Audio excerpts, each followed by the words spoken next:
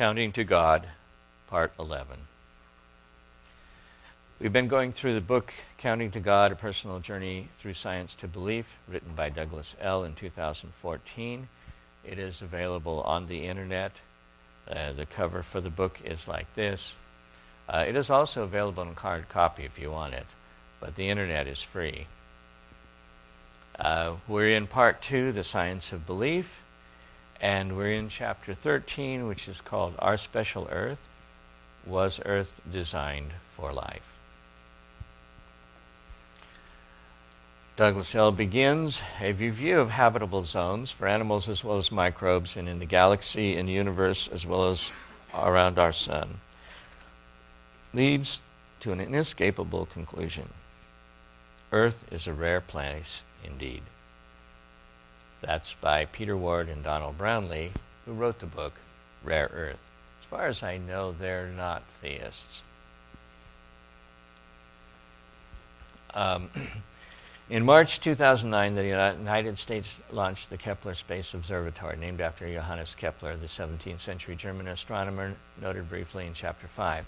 The Kepler Space Observatory measures tiny variations in the light from over 145,000 stars in our section of the Milky Way. Planets are detected by the periodic dimming of light as they pass in front of their host stars. Some of us may remember that we've seen some of that data. Before it malfunctioned in May 2013, Kepler had detected over 3,000 planet candidates.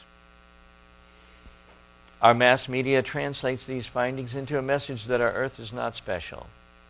A January 2013 NASA news release claimed that 1 in 6 stars may have an Earth-sized planet, which led to headlines of 17 billion Earth-sized planets in our galaxy. Possibly true, but definitely misleading.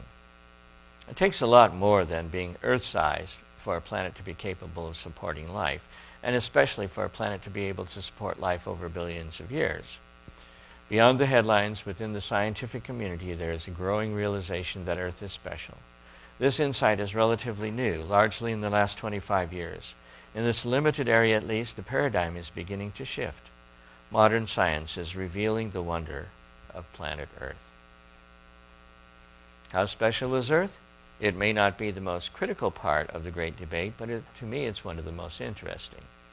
The wonder of our universe created just right for life and the overwhelming evidence of design in the most primitive form of life surely can stand on their own. They would not be tarnished if perfect Earth-like planets were as common as grains of sand.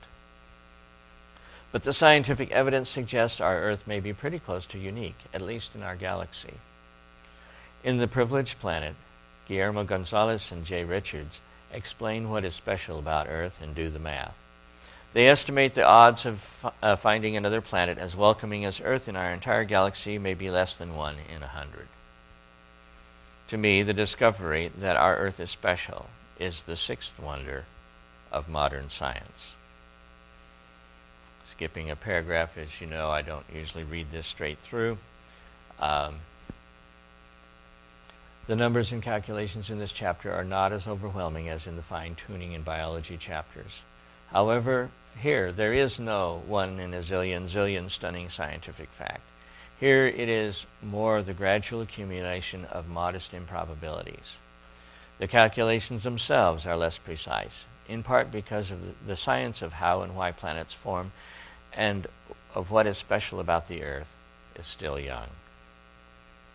In a way, the debate begins with Nicolaus Copernicus. As we saw in Chapter 5, Copernicus suggested that Earth and other planets in our solar system revolve around the Sun. Some attempt to generalize Copernicus's revolutionary insight into a so-called Copernican principle. And he's quoting, "It is evident that in the post-Copernican era of human thinking, no well-informed and rational person can imagine that the Earth occupies a unique position in the universe." Others go further and falsely impugn to Copernicus a pronouncement of universal mediocrity, that there is nothing special in our Earth, in us, or life, or even in existence. Which, of course, Copernicus himself did not believe. What is special about the Earth is its ability to sustain life. Life as we know it can exist only when the right raw materials are present, only when protected from radiation and bombardment, and only in a Goldilocks zone that is not too hot and not too cold. Life thrives only when conditions are stable for a long period. In each of these ways, modern science tells us that Earth is special. The right galaxy. In the beginning, seconds after the Big Bang, the universe was mostly hydrogen, 75% by mass, with some helium, about 25%, and tiny traces of lithium and beryllium. I was not aware of the beryllium because I think that beryllium-8 spontaneously breaks apart. The heavier elements, oxygen, carbon, iron, and so on, were created later, either forged in stars as they burned or squeezed together by catastrophic stellar explosions. Each atom in our bodies of these heavier elements was forged in the interior of a star. We are built from the dust of dead stars. That means the carbon is new. Heavier elements have chemical properties that make life possible. Oxygen can give or take 2 electrons rather easily. It interacts, sometimes very quickly, with many other elements and molecules. Flames burn in oxygen and metals corrode as they oxidize. Carbon is a stable platform for connecting atoms. It has been suggested that 26 elements, including oxygen, carbon, nitrogen, phosphorus, potassium, sodium, iron, and copper, are important, perhaps necessary ingredients of life on Earth. By the way, you'll notice that copper is heavier than iron and therefore cannot be made in a standard star. It takes a stellar explosion to make copper and everything heavier than that.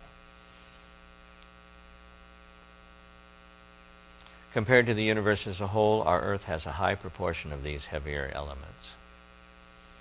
Cosmologists, person who study the history and structure of the universe, call all of these heavier elements other than hydrogen and helium, metals.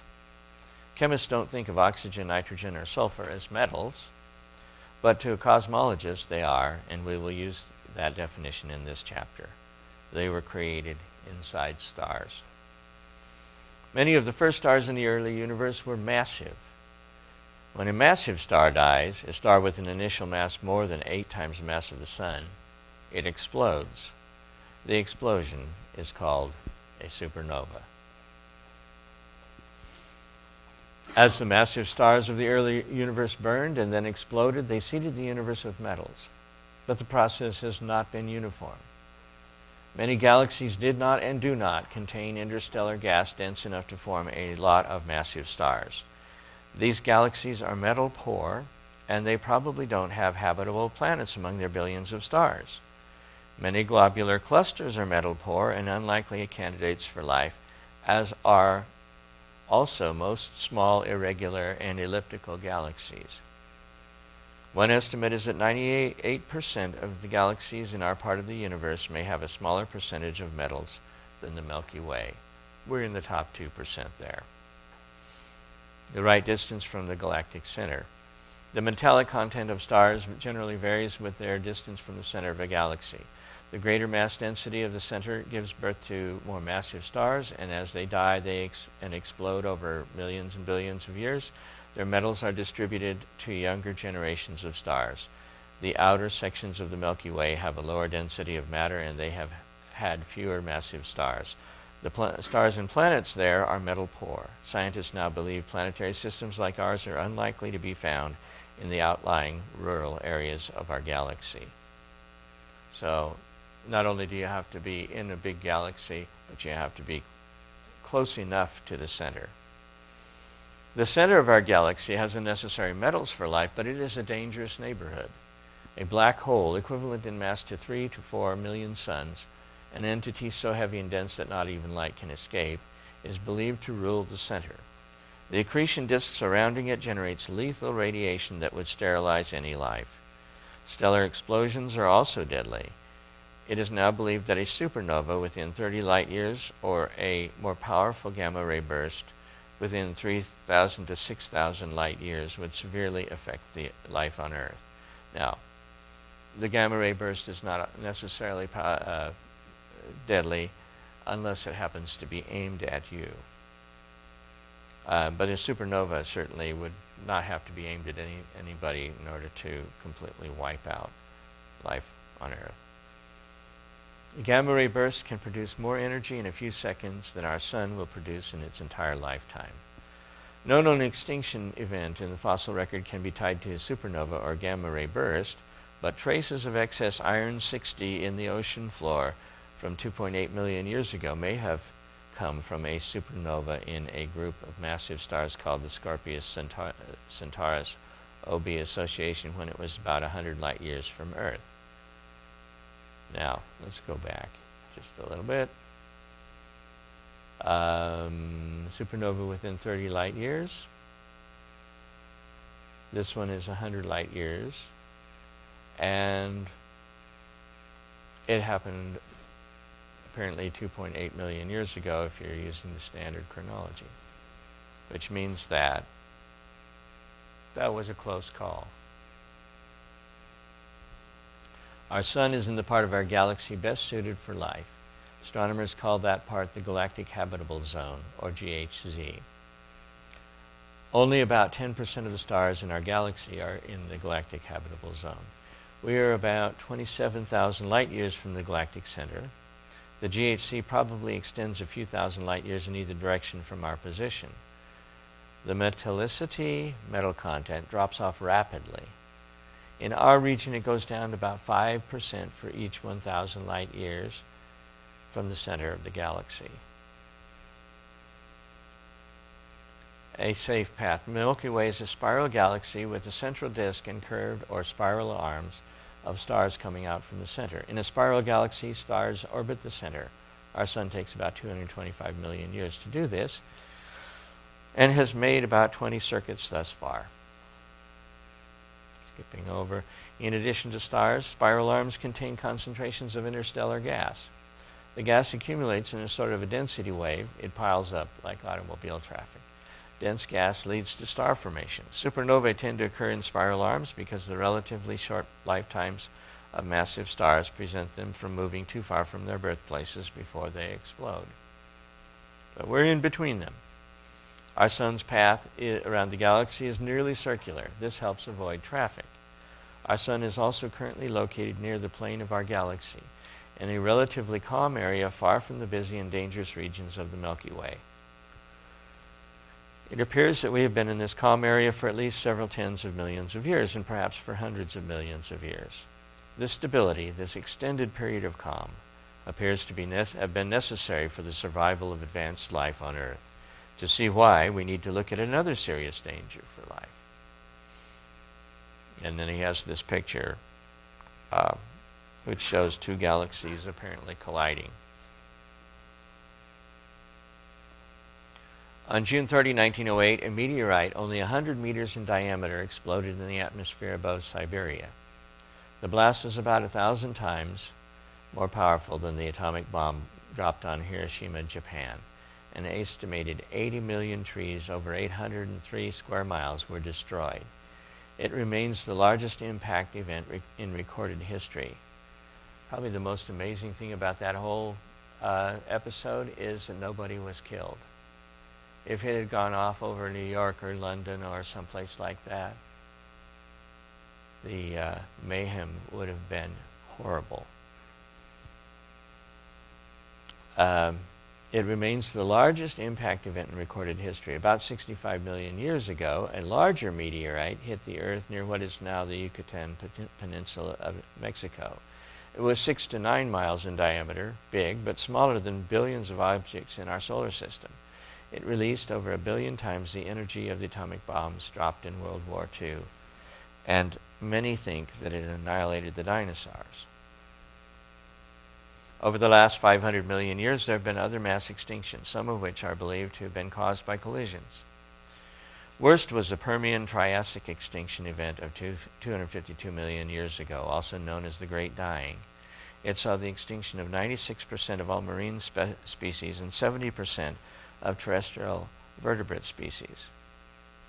Now, the odd part of that is that you would think that the sea would protect the marine species, and so most of the destruction would be on the terrestrial species? Apparently not. Raising some interesting questions. Even today, after 5 billion years of collisions and a gradual thinning of large objects as they crashed into Jupiter and other planets, the danger is great. The asteroid belt between Mars and Jupiter has 211 objects more than 60 miles, or 100 kilometers, in diameter. It has at least 700,000 or more objects 1 kilometer or larger in diameter. In June 2013, NASA announced that it discovered the 10,000th near-Earth objects, and there are at least 10 times that many more to be found. They define a near-Earth object as an object that can come within 28 million miles of Earth, and the known objects range up to 25 miles in diameter. Raises some interesting questions. Some of you, I haven't actually seen it myself, but I understand that the movie Armageddon is about that precise scenario. And think about it, a burning mountain cast into the sea figures in a first century work that some of you may have read.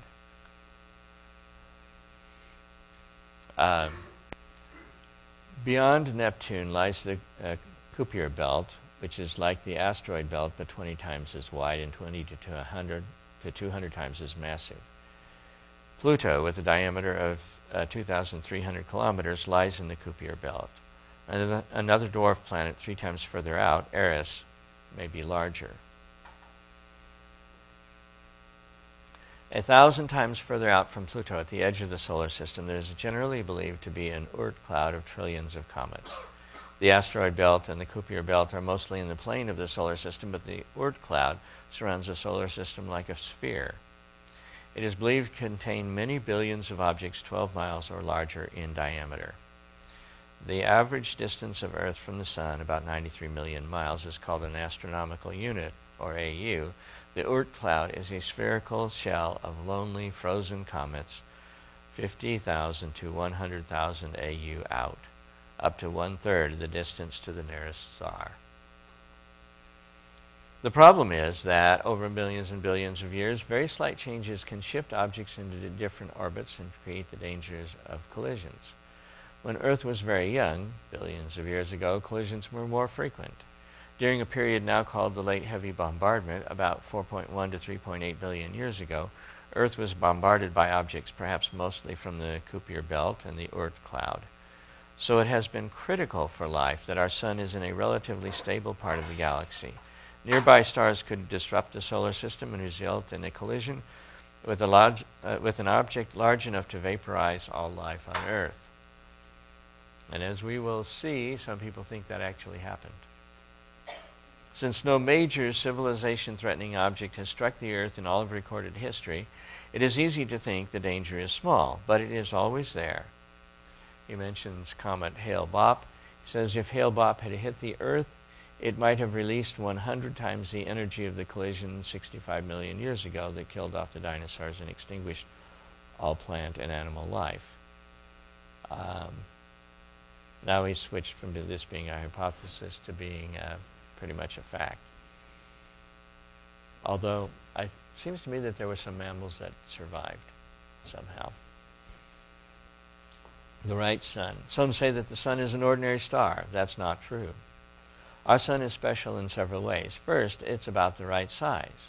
Our sun is relatively massive. About 95% of all stars have less mass. About 75% of all stars are so-called red dwarfs. Red dwarfs typically have larger variations in the energy they emit, which would pose problems for life. 1 minute you're too hot, another minute you're too cold. Because red dwarf stars are much fainter, a planet with water in liquid form would have to be much closer, and the star's stronger gravitational attraction at that distance would likely cause the planet to become tidal locked, with one side always facing the star, like the planet Mercury around our sun, and our moon around the Earth. A tidal locked planet would have one side in extreme heat and the other in extreme cold, and it would be a poor candidate for life. Also, it would be difficult to hang on to an atmosphere at that point because The atmosphere on the hot side would be blasted away, and the atmosphere on the cold side would drift over to the hot side where it got blasted away. Our sun is big, but not too big. Stars with more mass than the sun burn out quicker. A star with 30 times the mass of the sun burns out in a few tens of millions of years, and a star with 1.5 solar masses in about 2 billion years. Our sun is about halfway through its 10 billion year period of relative stability.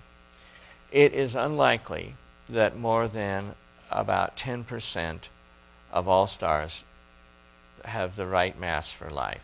By being in this favored 10%, our sun is special. Second, our sun is a solitary star, which permits planets to have stable orbits. Massive stars like the sun typically form in groups of 2 or 3, and it appears that about 2/3 of the stars like our sun, in our part of the galaxy at least, are parts of binary or multiple star systems. Third, our sun is not part of a globular cluster, a dense collection of thousands of stars packed into a relatively small space. Fourth, the amount of light energy our sun gives out is relatively stable. Its output varies by only 1 part in 1,000 over an 11-year sunspot cycle. Scientists aren't sure how long this stability has existed or how long it will continue. The right solar system. Stars and accompanying systems of planets form out of a huge collapsing cloud of gas and dust. That's at least the traditional story. As the cloud collapses, small amounts of angular momentum play a larger role, like a figure skater who spins faster when she pulls in her arms, and the cloud begins to spin faster and forms a disk. The center bulge of the disk becomes the star. The planets form further out. In the beginning, the planets are all revolving around the center star in the same direction, and their orbits are roughly circular. Now, one of the things that he glosses over that's kind of interesting is that you would expect that most of the angular momentum of our solar system would reside in the sun. It has most of the mass, it's in the center, and everything contracts around it. In fact, most of the angular momentum in our solar system is found on the planet Jupiter, which spins once every 12 hours. The sun spins once every 25 days in a relatively relaxed form. Over millions and billions of years, this initial order can get messed up. One way in which our solar system is at least a little bit special is because all of the planets are still revolving around the sun in the same direction as the sun rotates. In some other systems, astronomers have detected planets with orbits in the opposite rotation to their parent star, probably because another star came close and pulled them off course, leading ultimately to wrong-way orbits. This apparently did not happen to our solar system. It appears that no other stars have ever passed close. Special solar system. Our solar system is special because the orbits of all the planets are fairly circular and spaced out apart to reduce interference. Jupiter, and to a lesser extent the other outer planets, often protected the Earth from wayward objects. We saw that in 1994 when comet Shoemaker-Levy 9 crashed into Jupiter and was swallowed up. Jupiter has 318 times the mass of the Sun and acts like the vacuum cleaner of the solar system. The outer planets, Jupiter, Saturn, Uranus, and Neptune, have developed stable orbits in harmony. Saturn, for example, takes exactly twice as long to orbit the Sun as does Jupiter. Interesting little tidbit. According to computer simulations, this stability and harmony probably formed 700 million years after the birth of the solar system, when Jupiter moved closer to the Sun and Uranus and Neptune moved much further out and apparently disturbed the Kuiper belt. It appears that stable, well-ordered solar systems are rare, perhaps very rare. Based on computer simulations, conditions must be just right to create a solar system like ours. The right place in the solar system. Just as there's a Goldilocks sun with the right amount of metals for stars in our galaxy, there's a Goldilocks zone. Not too hot and not too cold for planets around their stars. Earth is near the inner edge of the solar habitable zone where liquid water can exist. Earth's orbit is special. It is only 1.7% from being a perfect circle. In fact, when Kepler was originally doing the calculations, he assumed that the orbit was a perfect circle, and he found that it doesn't really matter whether you made it a circle or a very, very faint ellipse. Mars, on the other hand, he could prove was an ellipse. And then, so when he came back, he said, well, the Earth must be too. From what we have learned to date, studying planets around other stars, this may be rare. Earth's near-circular orbit keeps the amount of energy received from the Sun relatively constant. The right moon. We now come to a feature of our planet that may be quite rare. It is the moon. Let's look at why the moon is unusual, and then why it is believed to have been absolutely critical to the development of life on Earth. To many scientists, the moon is something that shouldn't exist. There is still uncertainty as to how the moon was created. The most popular theory, sometimes called the Big Splat theory, is that perhaps 4.4 billion years ago, Earth collided with a very large object about the size of Mars. And the collision resulted in a cloud of debris in orbit around Earth that ultimately collected to form the moon. But some evidence, such as levels of radioactivity in the moon rocks, does not agree with this theory. There is some evidence that pretty strongly does, or at least argues that the Earth and the moon are somehow connected to each other. A new theory is that a natural reactor deep in the interior of Earth blew up the entire planet, and that the pieces ultimately collected into our present Earth-Moon system.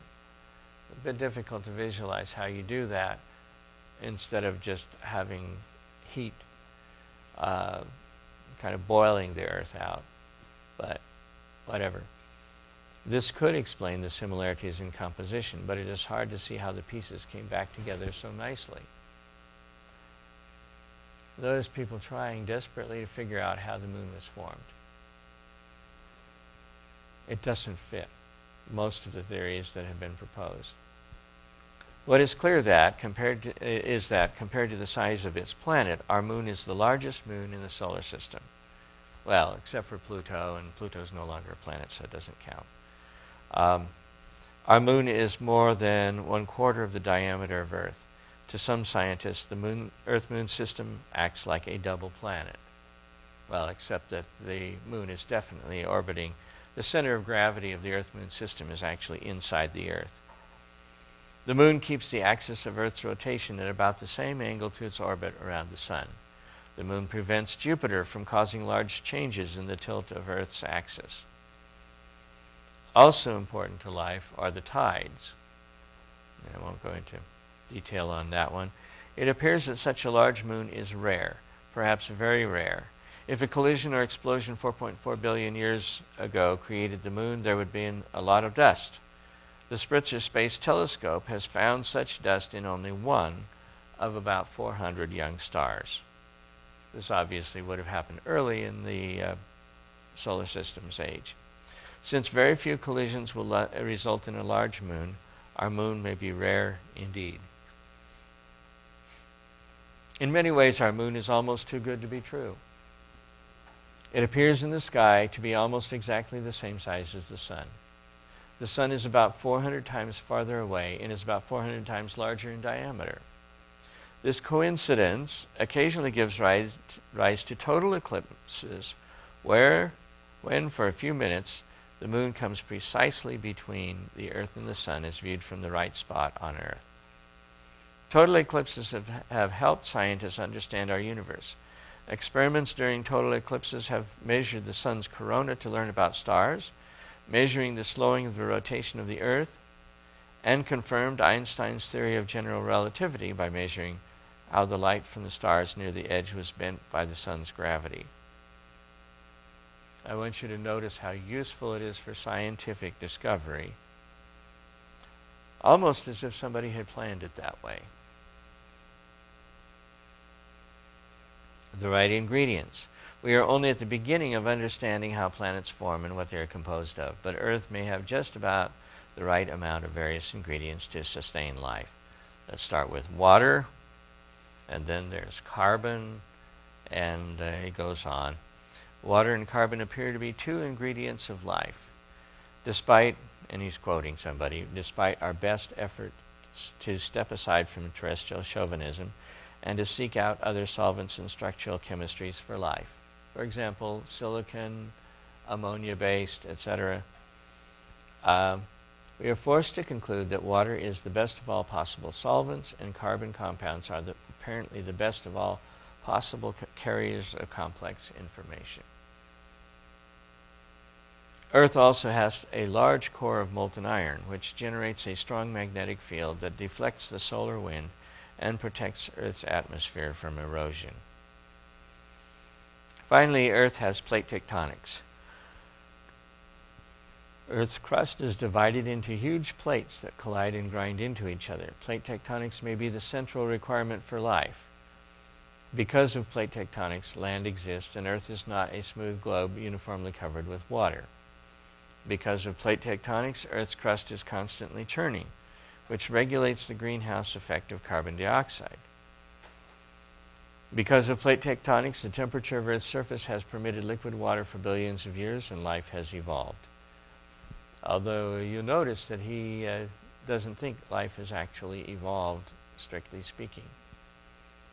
There was God's help there too. But even if you assume evolution, the privileged planet is a challenge to your theory that God is not required. Earth is the only planet in the solar system with plate tectonics. When you add it all up, I think the evidence is strong that Earth is rare and special. Earth is in the right galaxy, is located at the right distance from the center of the galaxy, travels a safe path through the galaxy, has the right sun, is in the right solar system, is in the right place in the solar system, has the right moon, has the right chemical ingredients, and has plate tectonics. To me, these discoveries are the sixth wonder of modern science, the sixth of seven in our count to God. Next week we'll look at what I consider, well, for us, of course, it'll be next it'll be 3 weeks from now when I talk about this. We'll look at what I consider to be the seventh wonder of modern science, the mathematical and non-material structure of the universe. Then we'll review the arguments for and against the existence of God. Last, I'll share you how I connect the dots after these 30 years. This is the concluding paragraph of Doug Ell's chapter. And now my take on all this, Douglas Ell makes a good argument for the planet Earth being special. Some of these arguments are true regardless of any time issues. For example, Earth is in the solar habitable zone. And that's necessary even if you're thinking only in terms of thousands of years. Some of them are dependent on long ages. For example, Jupiter protecting us from comets. And I forgot to close the parenthesis. All of them are valid from a long age perspective. So in other words, if you're going to try to pretend that evolution is true and that long ages for geologic results are true, you're still stuck with these problems for an Earth. And in fact, they get more acute the longer the period of time you're talking about. The one I am most impressed with is the moon and the sun being the same size as visualized from Earth. Now, I'm not sure that the moon has to be that size physically. In fact, I'm pretty sure it doesn't. If the moon were made out of denser rock, for example, it would be smaller. And every time we had an eclipse, it would be annular. And we would never get to see the sun's corona. Think about that. In order to get a good view of the corona, you have to have the moon just exactly the right size as the sun in terms of angular size. But it does make it more easy, much more easy for scientific discoveries. Now that means that the solar system was designed with the human mind in view. And if you want to know how important this is, remember, Guillermo Gonzalez never challenged evolution.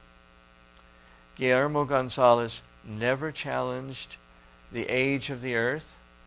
Guillermo Gonzalez never even challenged the origin of life. All he said was we live in a very special planet. It looks designed, and it looks designed not only for life itself, but for the discovery that humans make. That is, it was designed with science in mind. Of course, that's not something that you can, select planets for. Think about that. We didn't need to know about the universe. And yet, because he's pointing out that there's a feature of the universe that looks like it was intelligently designed, that feature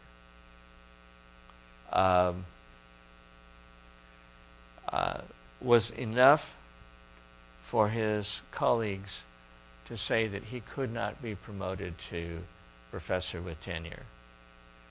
He could not get tenure, and that meant that he had to leave the department, because that's the rule. If you don't get tenure, you can't hang on hoping and hoping. No, once you've gotten so far, you're stuck traditionally. So what I'm saying about that is that the conflict is not over evolution. The conflict is over, is there evidence for God? You want to be very, very blunt about it.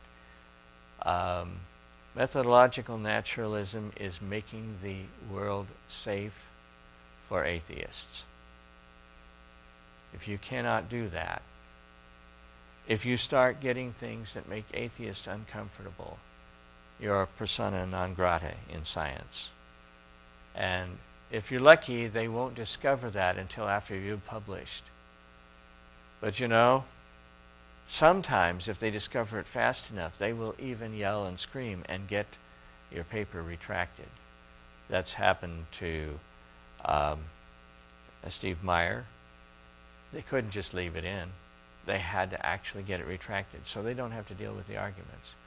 Interestingly, that happened with some Chinese people who didn't really understand what they were doing, but happened to mention the Creator in their manuscript, and that was enough to get their paper retracted. It's war. But that's my opinion. Now it's your turn.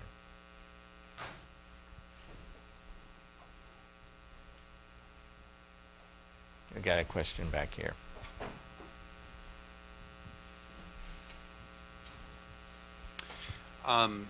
Is an eclipse necessary to see the corona? Can't you have filters that could see that? So would an eclipse just speed up when you figure that out, but wouldn't? Well, yeah, you might be able to think about, well, can I put something up that will take out? But the nice thing about solar eclipses that makes it even better is that you don't have a lot of scattered light coming into you from the side. See, in order to do that, you need to do it in a darkened room that's open to the sun, and then put the filter over it. And if you didn't even know it was there, you wouldn't know to put the filter over it. I don't know that you'd say it's absolutely necessary to have total eclipses in order to figure this out, but it sure made it a lot easier. And the same thing is true of starlight being bent by the sun. That they knew about it. It was theoretically possible to put filters in, but it was so much easier if they were doing it during a total eclipse. I don't even know whether you could have done it technologically. I mean, it's a very interesting question. If you have the sun bearing down on you, can you even see those stars because of the scattered light from the sun otherwise?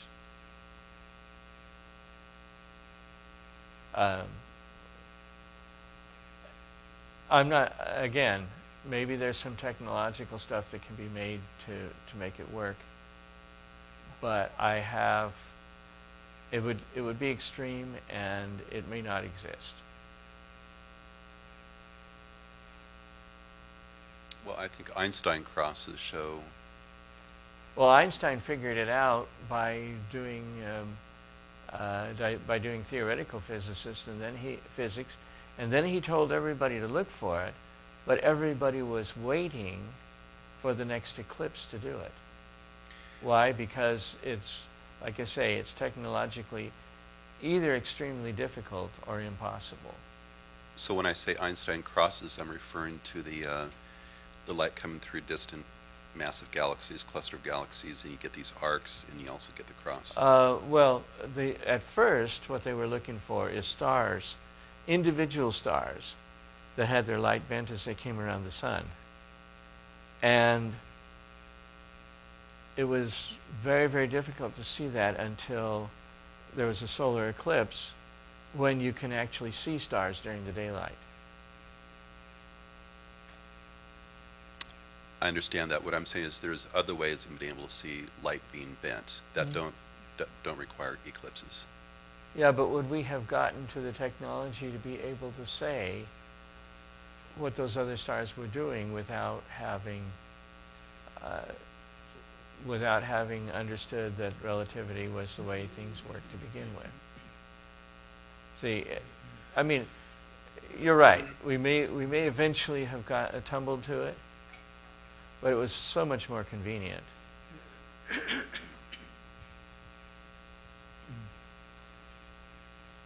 Yes. Is he correct when he says all the planets in our solar system rotate in the same direction? Because we got a couple of them that are retro. No, we don't have any retros. For planets, they all go the same direction.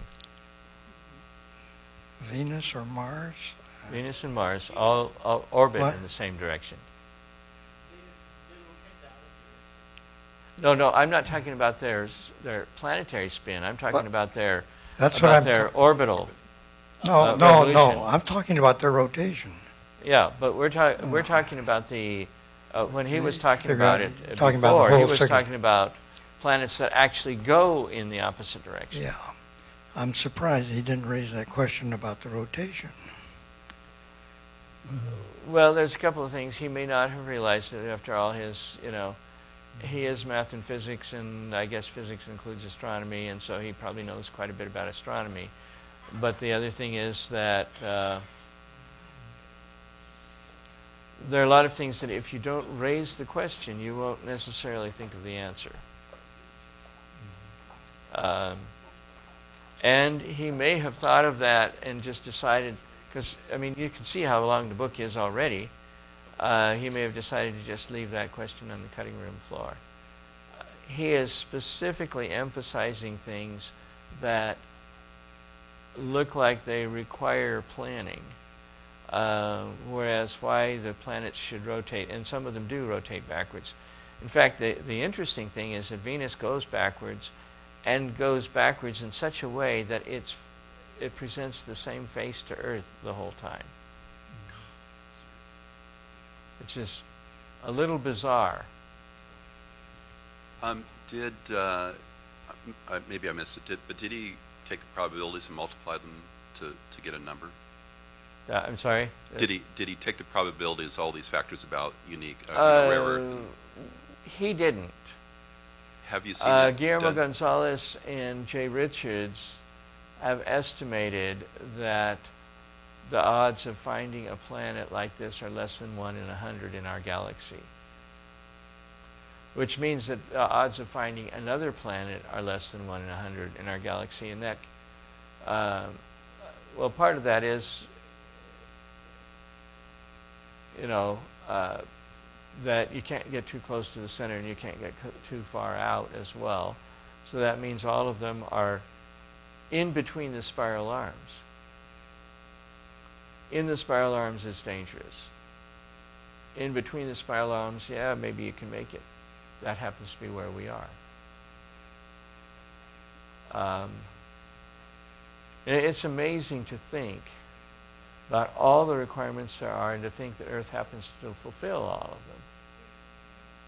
I mean, it's almost as if it was planned. Yes. This man and others argue that plate tectonics is important and is necessary. I think they're mistaken. It does certain things. You can argue that it does certain things for us, but you know, perhaps those could happen in other ways. Plate tectonics is the cause of tsunamis and earthquakes and volcanoes, and it kills an awful lot of people. That doesn't sound like the original good Earth. And I suggest that the plate tectonics is a result of the flood, and that it must have had a design that accomplishes any benefits in other ways before that. Yeah. Or if John Baumgartner is right, plate tectonics was the cause of the flood. Well, yeah, I go along with that. That's just Whichever. fine. Yeah.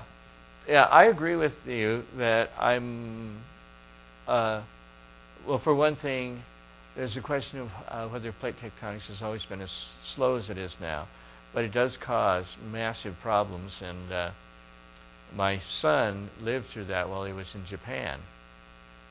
Yeah, it cut short his career as a concertmaster there. He had to leave when all foreigners had to leave Japan, and you know, he was in the middle of the earthquake that followed it. Unfortunately, they were up on a hill where the tsunami didn't get. But you know, I don't know if any of you have seen the videos. It was just horrendous destruction. It just, you know, totally messed up everything. Including, I think, the reactor that caused everybody to have to leave. Yeah, and he said he was in Tokyo, and by the time he left, the only thing you could buy in the market was fish heads.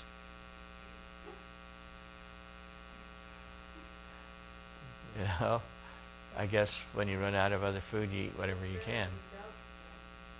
Pardon? Yes, that is true. That is true.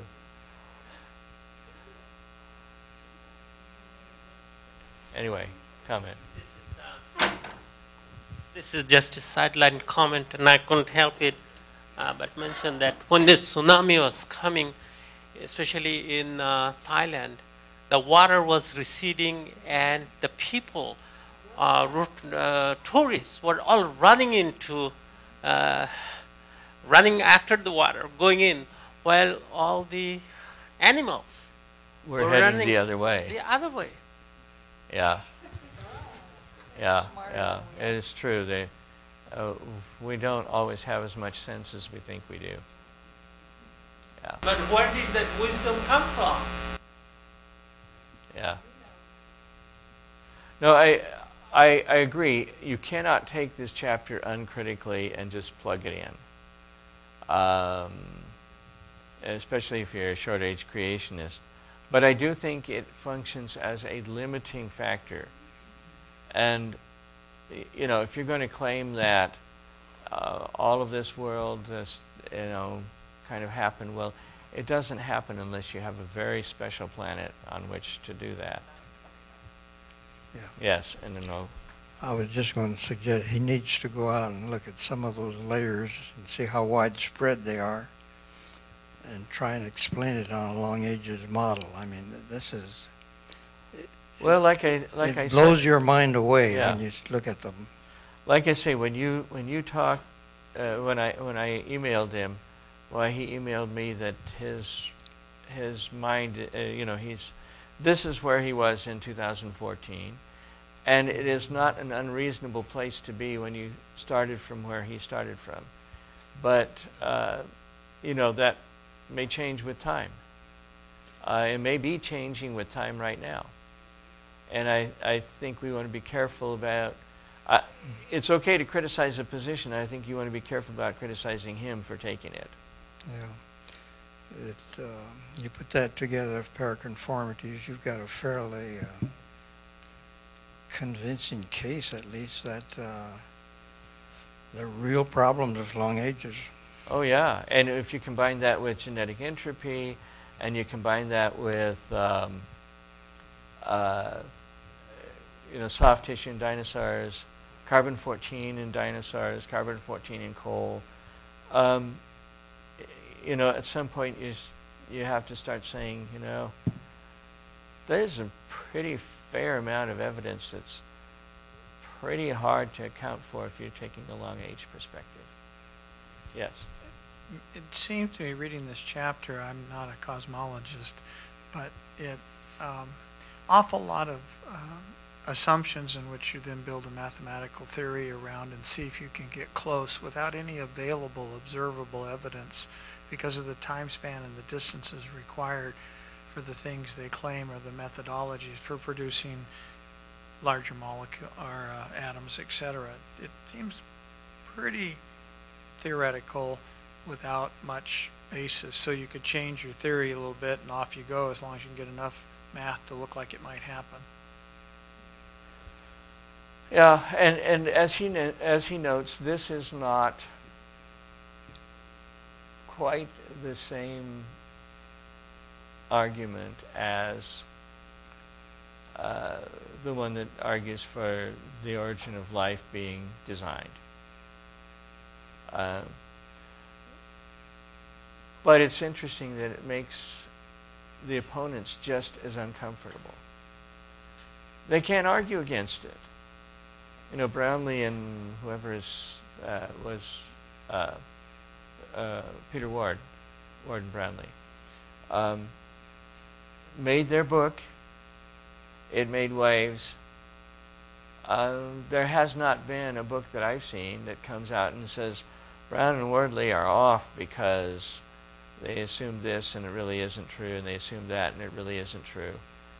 That the fact of the matter is that if you are stuck with random planets coming with random suns, it doesn't work very well. There's a whole series of 7 beautiful planets. Well, we can't see them, so we don't know whether they're beautiful or not.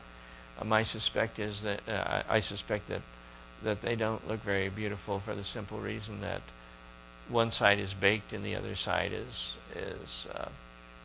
frosted. But there are 7 planets lined up around a dwarf star, but they're too close. And the dwarf star can kill life that's developing where it can reach radiation simply by sending out solar flares that just cook everything. And those planets are always with their face to the sun as far as we can tell. They're in close enough that they should be tidally locked. Most people don't realize how uncharacteristic it is. Earth is the first planet out that has a decent rotation. Our 24 hours, or more precisely 23 hours and 56 minutes, is actually, Venus is almost stopped. Mercury is almost stopped. And then, of course, there's Mars, which is a little further out, that does have a incredibly close to 24-hour rotation with an incredibly close to 23-degree angle of inclination. And then you have Jupiter, and you have Saturn, and you have Uranus, which is actually spinning sideways. Slightly reversed, in fact, to the typical.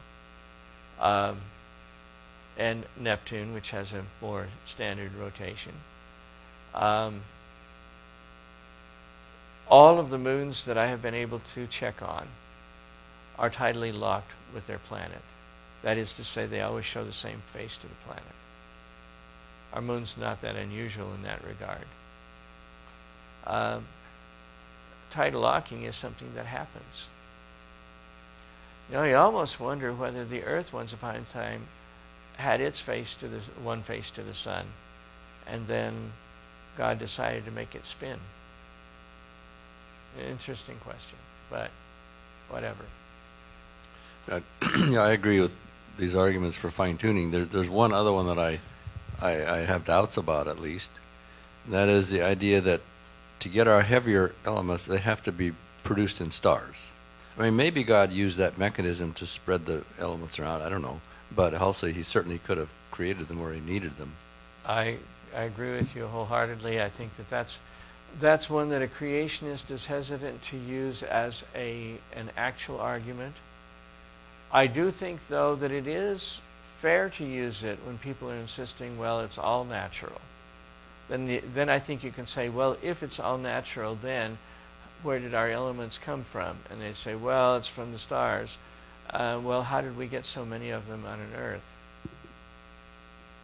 And I think that's a legitimate question to ask when people insist. Of course, it's frustrating for them because they say, well, how did your system do it? Well, God did it. So I can understand the frustration of a scientist who feels like our God always rides to the rescue. On the other hand, our God has to ride to the rescue, for example, in the origin of life. So why are we insisting that he can't do it in other regards? What I think is amazing is that the sun and the moon look like they're designed. I mean, if the moon was a little denser rock, if the moon was a little lighter rock, it would cover the sun quite a bit, and you wouldn't see the phenomenon of the corona all the way around. You'd see a little piece of it just before the sun came out, which might not be as easily understood or as easily visible.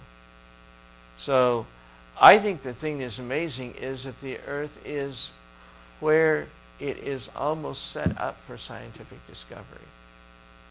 If we were in a more densely populated area of the galaxy, we wouldn't be able to see more than our immediate star neighborhood. And that's an interesting fact, too. Yes.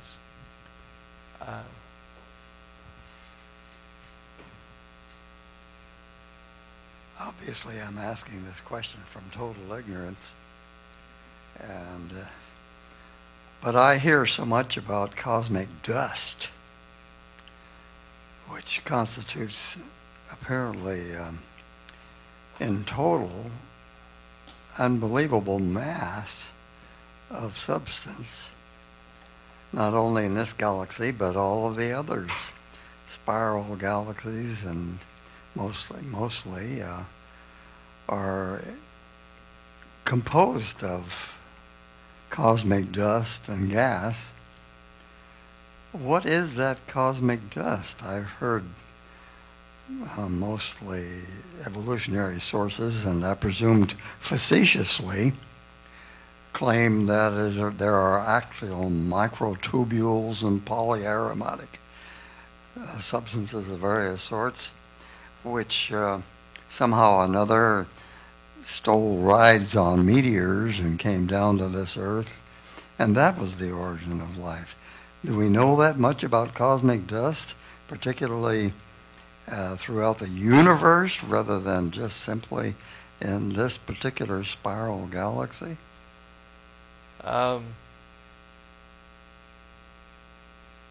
No. There are questions as if there's that much dust, why doesn't it scatter light more? Because there are actual places where there is more cosmic dust and it does scatter light, and you can see it. Well, it certainly is opaque. You look at the Hubble photographs, and the cosmic dust can certainly be opaque and contribute to the incredible patterns that are seen. It must be quite a heterogeneous kind of substance, but it is interesting that the imaginations have taken the directions that it's primitive microtubules, and that's where our mitochondria came from. Well, I think one of the things you have to keep in mind in that situation is that there are a lot of speculations without a lot of evidence, but if they encourage the idea that life on Earth is feasible and evolution is feasible without divine intervention, they're looked favorably upon. Questions where that scenario gets called into question are, well, they're looked upon sometimes as interesting puzzles, but they're certainly not advanced by most of the people who are doing these things, because most of the time they want the story to end, and so we don't really need God to create us. That's the purpose of the theory. The theory is not purposeless. There is actually a purpose for the theory. How much is known about cosmic dust? Not very much.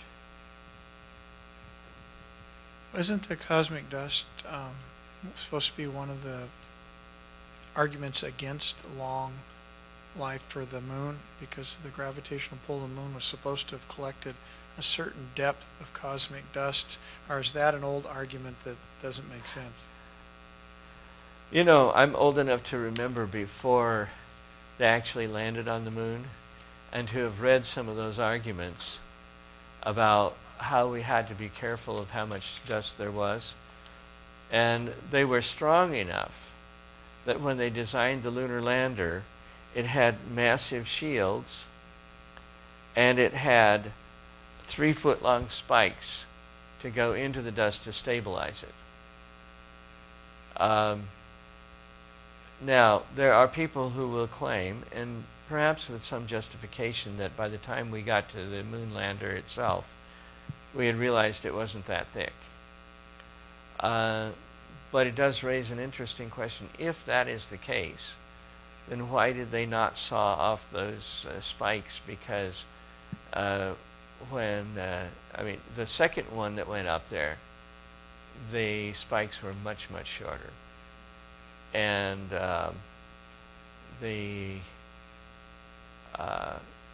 you would think that if they strongly suspected, the spikes could have been removed. As it was, Neil Armstrong had to jump from the lander onto the moon's surface. And that's a matter of historical fact, and you can't change that, although a lot of people want to. A lot of people want to say, oh, we didn't really think that. Well, if they didn't really think that, then why did they design the lander the way they did? And you can find people who said that ahead of time. Well, we don't know what we're going to find. Maybe there's 3 feet, or maybe there's 20 feet of lunar dust, and they'll just kind of sink in, and they'll die there on the moon. They won't even be able to come back to Earth. And there were people who were saying that, because I remember, because I was there. Comment way back, and then we'll circle around to. So just a couple of Google results while you're talking. So Saturn's moon Phoebe is not tidally locked, and I think there's a few other moons that are not tidally locked. Saturn's moon Phoebe is not tidally locked. Okay. And some others are not tidally locked. And then those spikes served as lunar surface sensing probes. So if you have contact light, that means the probes are touching the surface, but it's not fully down on the surface. And so then you cut the engines because you're at that distance above the surface. I read an article in Time. I don't know if anyone's heard about this, but NASA is building a huge telescopic mirror. They're going to put it on some platform. I don't know. It just looks really complicated. And they're going to send it out 1 million miles away, out into space. And they're hoping to find the source of the Big Bang. And they'll have all the answers. It's just a really remarkable article. Interesting theory. Supposing that the answer comes out that God created the Big Bang, I wonder if that would get broadcast. It'll be But, interesting to see what they do find. It's not Yeah. set to go to be launched until a year. I think October of 2018. Yeah. Now, are they going to have detectors on that, stuck with that mirror? In other words, are they going to make it into an actual telescope? No, Or is it? it's it's like it's infrared or something. Oh, okay. It works through Yeah, then they have infrared, to- not through the Okay. regular way. Then they have to have that with detectors in space, because our atmosphere absorbs infrared strongly, and so if you try to reflect infrared without having the detector out in space, it's not technically feasible to have one on Earth.